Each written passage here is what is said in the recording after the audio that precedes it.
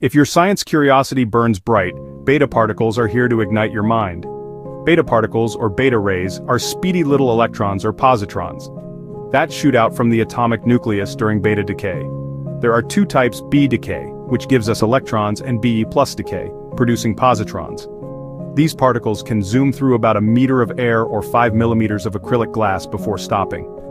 They're more ionizing than gamma rays but less so than alpha particles, meaning they can damage living tissue but don't penetrate as deeply. A common beta emitter, phosphorus-32, is used in medicine and decays into sulfur-32, releasing 1.709 MeV of energy. Its electrons are energetic enough to be blocked by air or a thin shield, but they also produce secondary gamma rays.